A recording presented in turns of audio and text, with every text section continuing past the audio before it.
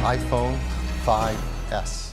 Apple's flagship device is here, the new iPhone 5S, and I felt like they were, really solid features. The rumor mill was pretty accurate this time. A lot of new updates to the camera, which were interesting, burst mode. If you hold down on the shutter button, it'll burst a bunch of photos. It can actually take 10 frames a second. I don't think it was anything that people were super shocked about, but I thought there was, definitely a solid new offering from Apple. Yeah, I think the fingerprint sensor is one of the more significant new offerings from Apple. It's definitely a new and exciting hardware feature, which are few and far between in smartphones these days, but I think there's a lot of potential to make people's lives more convenient with that.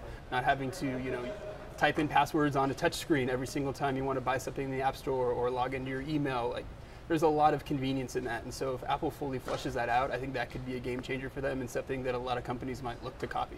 Biometrics are not necessarily a new thing, but we haven't really seen it at this kind of scale. Right. So I'm just hoping that it works, kind of as quickly and as well to, like you said, make things easier for people. Another thing that Apple's working on that I find really interesting is that instead of going, with a quad-core processor to match what every other Android phone is doing, they're sort of building these specialty processors for specialty tasks, a lot like Motorola did with the Moto X. In this case, they have a single processor dedicated to tracking all the motion sensors on the phone. Their immediate application for that is tracking your steps in a day and attaching that to a Nike app, which is something that's really interesting. So, it's fitness and health right now, but I think there's a lot more they can do with that going forward.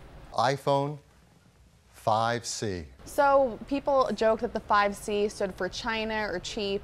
International market is obviously huge, and here in the US and a lot of the Western world, a lot of people who have smartphones, who want smartphones, already have one.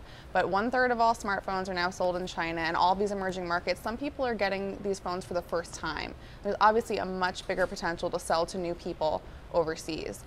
But at $549 off contract, I was really surprised at that price for the 5C. You cannot call that a cheap device. That is solidly mid-range, maybe even upper range to some of these potential international customers. But you definitely can't call this like a low-rent, low-end iPhone. No, definitely. I think this was done in Apple's interest more than anyone. The plastic back is going to be a lot cheaper to make for Apple, and they sell a lot of these mid-range phones. So if they drive up their profit margins on these mid-range phones, they can stand to make a lot of money from this.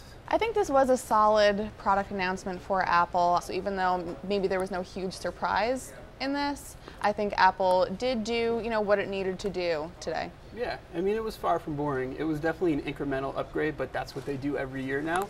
So I don't think there's any issue with that. I would have liked to have seen them maybe improve battery life a little bit more than they did with the iPhone 5S, but if that's the worst thing about the new announcement, then they have bigger problems.